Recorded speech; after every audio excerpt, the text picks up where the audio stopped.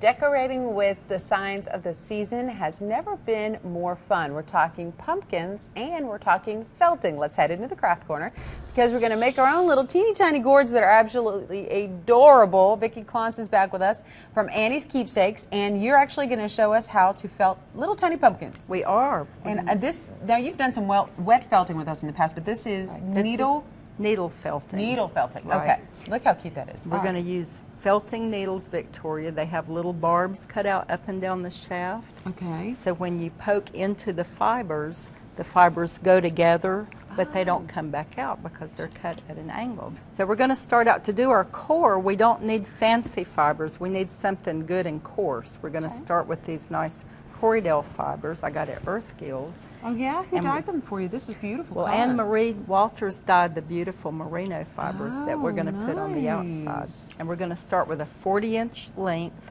and you want to roll that up as tight as you can.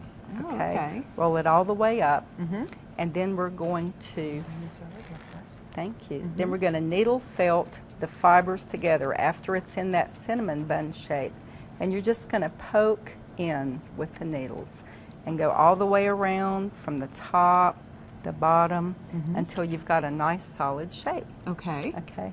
Then we're going to take Anne-Marie's beautiful fibers. Those are so Aren't pretty. these yummy? They're called heathered pumpkin, and we're going to wrap around that way and felt. Then we're going to wrap another length around this way and and it's just covered all up. It covers it up in the beautiful color, and then we have this. Lovely. Okay. So you don't want to do it till it's rock hard, because then we're going to take some pearl cotton.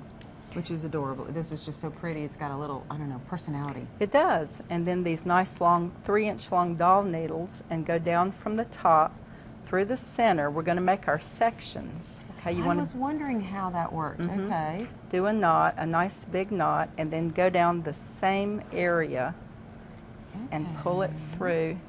And then you're going to pull it tight. Because pumpkins have those beautiful sectioning marks on them. Right, and then you just continue all the way around until you have 6 sections. This is the stem. We're going to take a 3-inch length of green fibers, and we're going to fold them in half and needle felt the end.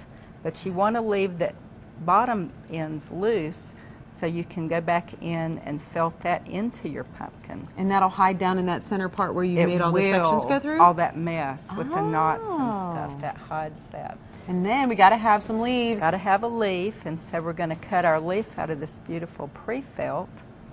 That's great. And then you just needle felt that in too. And this makes it seem so easy. It is a lot of steps, but it's worth every one of them. Want the instructions? I know you do. Go to our website, WLOS.com, click on the Craft Corner link.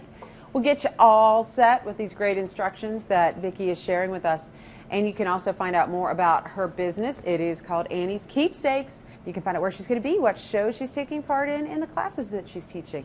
Vickie Clontz, thank you so much for sharing a really great idea for fall decorations, maybe name tag or place settings. Possibilities are endless.